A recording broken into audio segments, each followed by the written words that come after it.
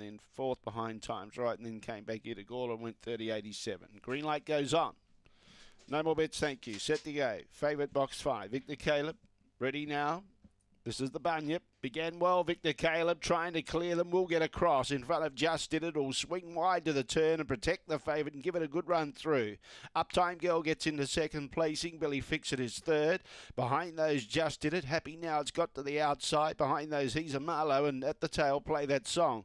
Victor Caleb looking good in front, holding a lead of around 4 or 5 lengths around the bend.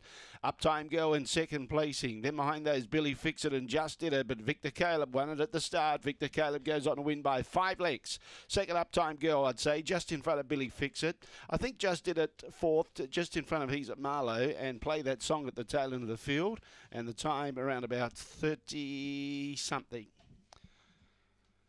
30.93. Victor Caleb, the favourite, the winner. Jumped well, got across the inside runners without too many problems. 5-2-7, 5-2-7 and 1.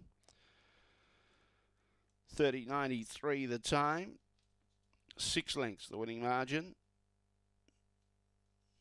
6 by a half. And recent form has been really good.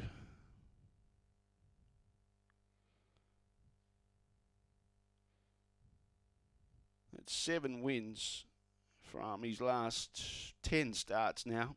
So he's going really well.